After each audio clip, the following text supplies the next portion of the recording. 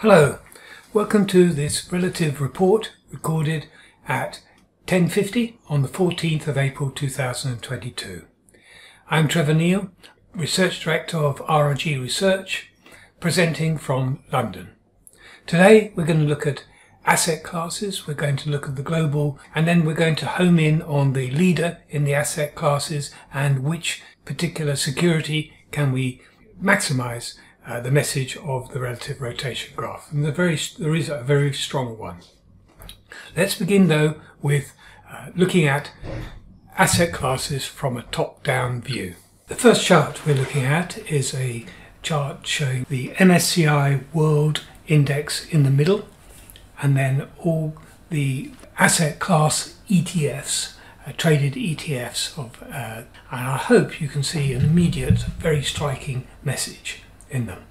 We can see the commodities rule. So we've got two ETFs, the Dow Jones UBS Commodity Index, and then the ETF of gold itself, the well-known IAU ETF. And then around the centre here, we've got everything else. So all the treasuries, emerging markets, the small cap stocks, everything else, stocks themselves, down around, moving around close to the MSCI World. So moving with the MSCI World. Things which are away from it are the things from which you can get some outperformance. Now what's very striking, these two here, the two commodity related ETFs, we've got the commodity index furthest to the right. That means that on a relative basis the strongest uptrend, and then second, but a long way away from the rest of the group, is gold. The direction of this is downwards but slightly eastwards.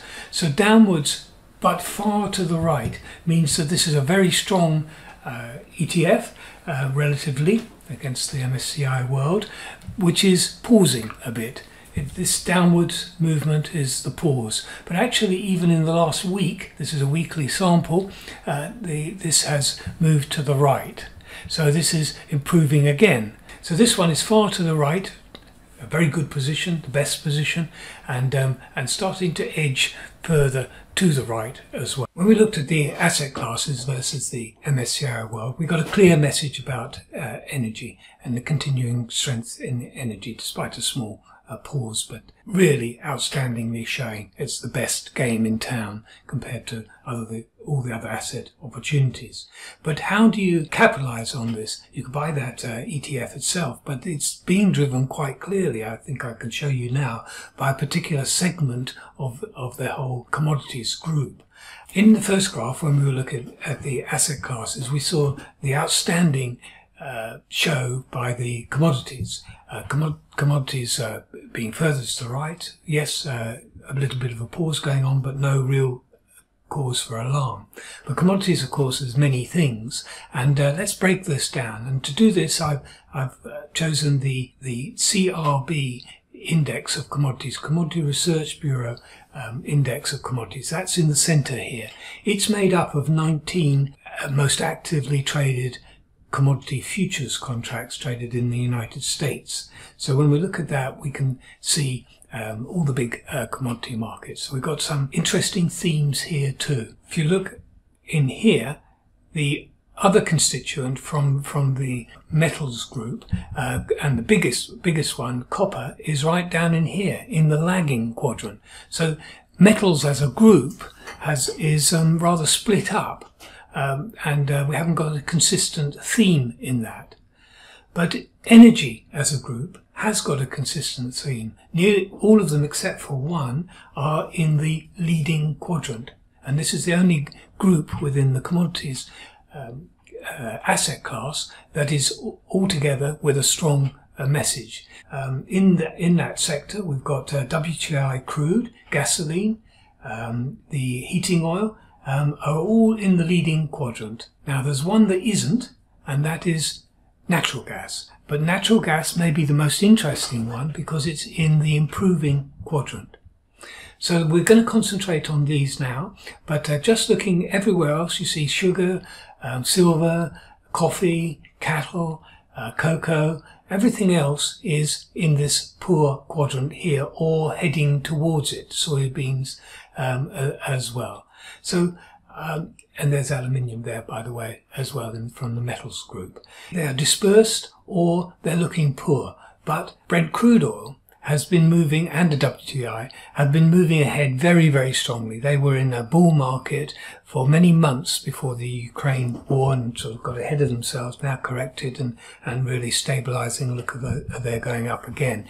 But this is a very mature bull market that's going on in Brent crude oil, and it's hard to join it at this point. Maybe not wrong to join it at this point, but it's not at the beginning of the move, that's for sure. But there is something that is, and that's this natural gas, which we see is in the leading quadrant. And look at its behavior here, how it's swung around here, sample to sample. This sample here from here and a week ago and a week ago and a week ago is expanding, so it's moving around faster and it's heading in a northeasterly direction. While it isn't across the 100 line here, it's still on the left, so on a relative basis the trend is not so strong. It is improving substantially and also the momentum is improving substantially. So I want to look at this chart. This is a weekly chart of the natural gas nearest contract futures. You can see we've just broken to a new recent high last week. We have got a MACD which has turned positive a few weeks ago, and we have got a relative strength index which is screaming upwards here very, very strongly and powerfully here. So we've got a very bullish chart in play. But notice this band here. Where did this band come from? Now look at this. This is going back. This is 2009 here. We have had 1, 2, 3 tops in this zone here between just above $5 and just above $6.